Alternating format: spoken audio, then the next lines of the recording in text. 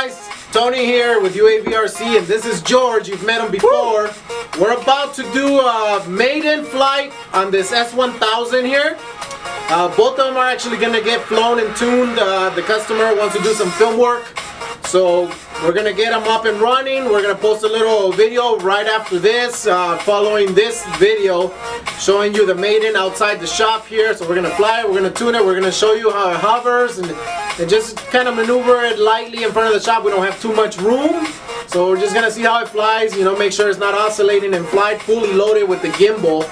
And that's pretty much it. So stay tuned for more. If you need any tuning, any building, repairing of your copters, or just simply looking over, if you're unsure something's not working properly, come see George. He'll plug it in, he'll check it out.